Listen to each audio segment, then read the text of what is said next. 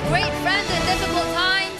Please welcome Minister of State and former Prime Minister of Albania, Dear Mr. friends, Pandeli dear Madam Majko. Rajavi, today I stand before of you not only as Albanian.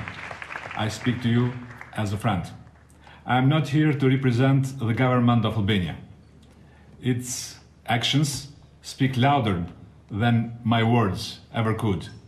I am here to speak for all those voices which cannot be heard: mothers, daughters, fathers, sons and Albanian families.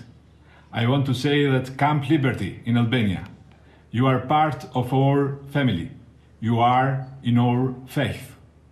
An unwritten law stands back of each one who fights to defend freedom. Mujahideen are not the problem of Iran. They are a flag of the future freedom of their country. Freedom, first of all, is humility and hope. Mujahideen are the unwritten rule of freedom.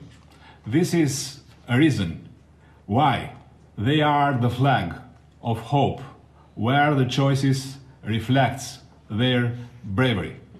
Dear friends, every day it's a good day. It's a good day to think about responsibility. In democracy, this is an expression of will. In Iran, this is a matter of existence.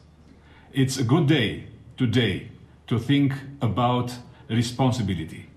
Thank you for reminding this today.